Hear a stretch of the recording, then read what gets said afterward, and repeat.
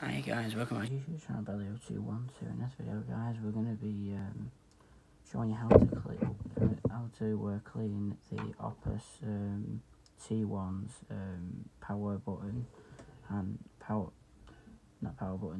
volume buttons on the top, and the channel select. We're going to show you how to clean them with WD-40, as you can see. Sorry about the glare on the thing, there we go. So we'll show you how to sort it out with them, and then we'll, yeah, so as you can see, turning them on. That one worked alright, but that one's not been fully cleaned yet. This one, you can probably just hear it. So it makes like a little crackling noise. Now that noise means that something is stuck in it, and I'll put it closer to the mic so you can hear it. And if I put the squelch on it, it makes it even worse.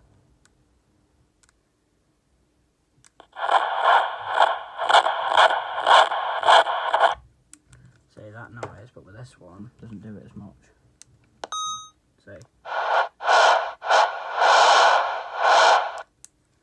This one's not been fully cleaned, but this one came in decent condition as well, so yeah. So first of all, we're going to need this to get open the switches there. See, it's the Opus T1. They've not been fully cleaned yet, you see. I'm just starting on them today to get them all cleaned. But first of all, we're going to unattach the antenna, as you can see there.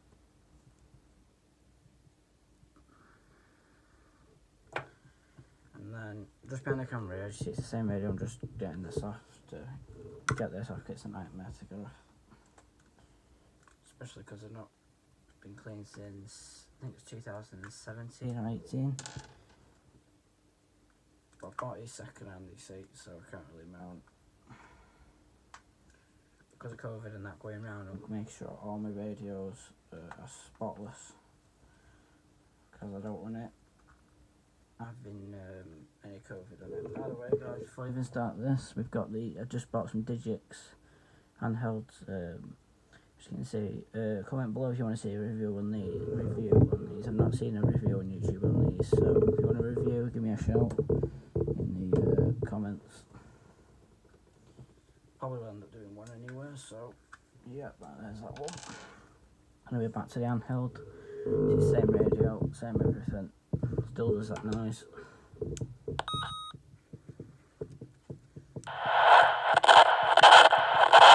So it's really struggling to turn up. So we're going to use this spray. Let me just put the tripod down a little bit more so we can zoom out a little bit. There we go. Okay, so we're going to open that so it's like that. Spray some down the tube.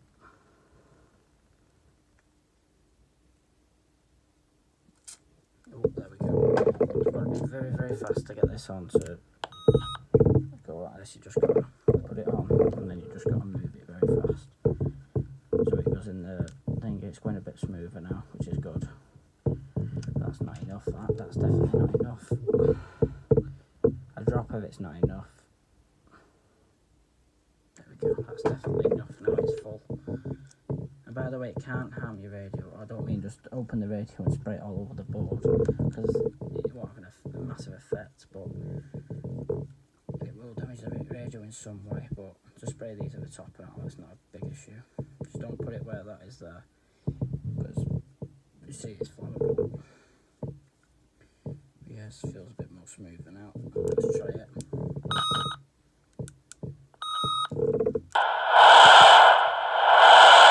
See, really improved now, so that's really good. So we're going to go over the same thing again.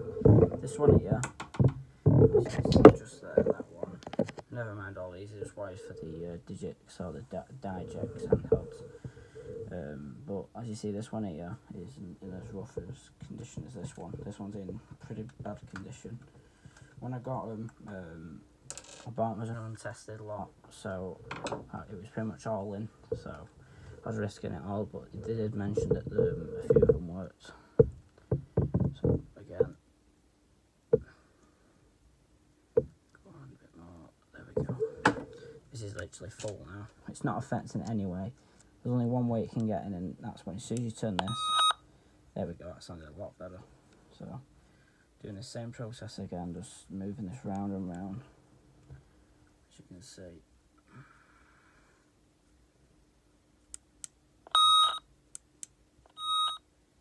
Still making that little crackling noise, but we'll sort that in a second. Just keep up with this process I'm showing you, and if you need to, just fully close it down and then keep trying it. You've got to be quite fast with it though. You don't have to be very fast, but you just got to be quick so it gets inside it. Right, let's try and get it off again with this.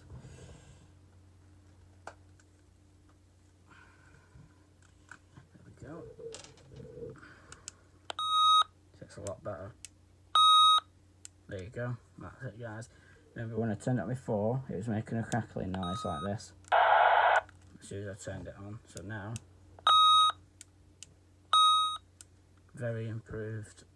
Now for the middle one here, as you can just see there, channel 1 to 16, as you see there's all the fluid just still going down. I'm just give it a quick wipe so it's not fluid everywhere. There we go. By the way, if you by accidentally touch that when you press this, you'll get a bit of a zap, which is not fun. I've tried that before. I didn't think it'd hurt the first time. I was squealing because it hurt. It's not a lot of power running through, but it gets hot very fast. As you see, all the way up then, and that's working then. No effect to it. So there you are, that's the T1 power volume sorted.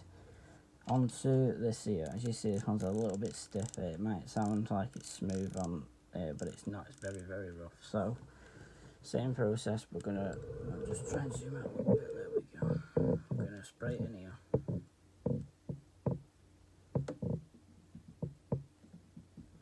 Just 1 second guys, I'm just gonna try and...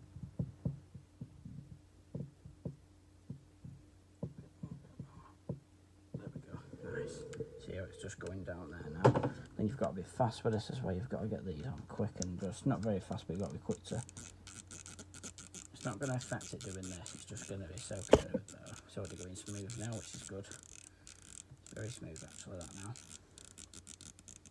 So let you can just see that. Sorry about the light guys, it's not the best in here, but you see I'm just moving it.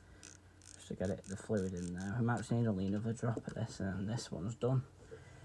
The other one doesn't really need doing, I'm just doing a quick review on this one. That one's pretty much clean on it, that one I need is literally just one spray. But yeah, as you see, very, very smooth now.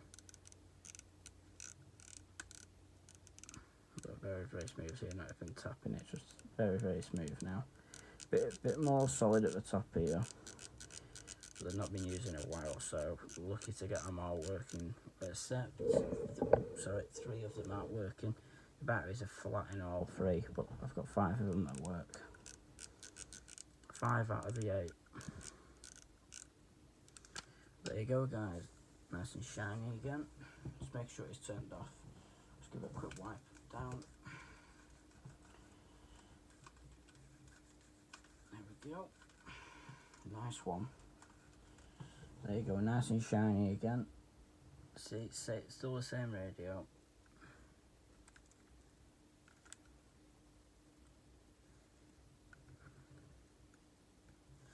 And now we should get a difference. So all you need to do now is just put these on again, like that, and then just go to the channel I was on.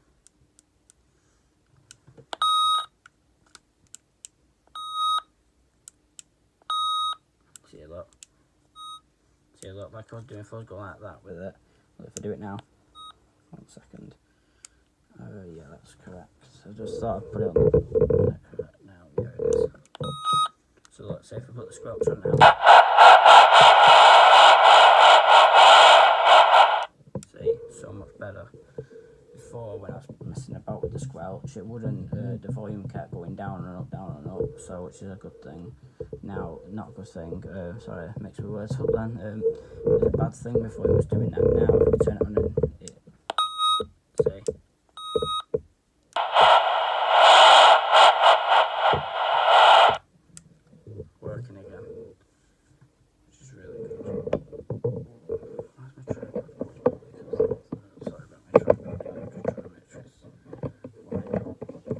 you see there's the antenna.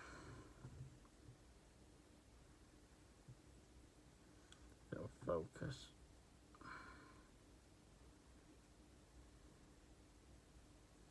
Just the writing's very, very small, the writing, so don't worry about that. It's 4.7, and I'll just tell you it is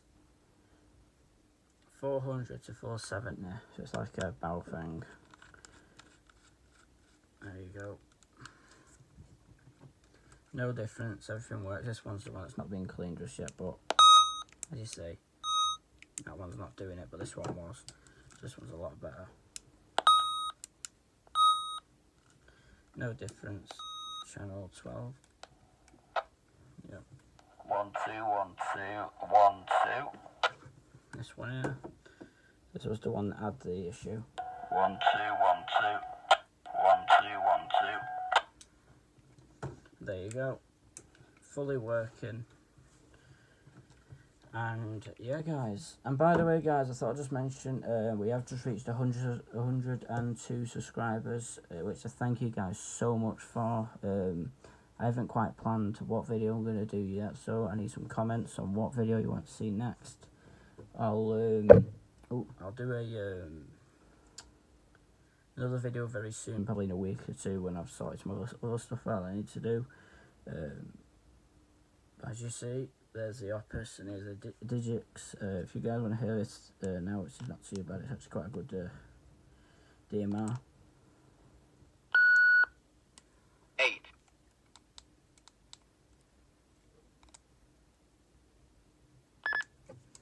So yeah, if you want to see a review on that, just message below on the comments. If you can't comment, then if we get 10 likes on this, if you can't comment, just put a like on it if you want, or a dislike if you want to.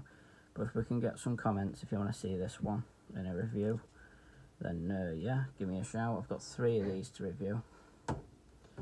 So yeah, guys, what are we on? About 13 minutes, we'll finish the video. But yeah, that's how you clean the Opus T1s with some WD-40. It's not always a good thing to use, but it's like got oil. It's like an oily liquid, as you see there. And yeah, it's about £8 or something, like £7 or £8, probably at $11 or $12 US.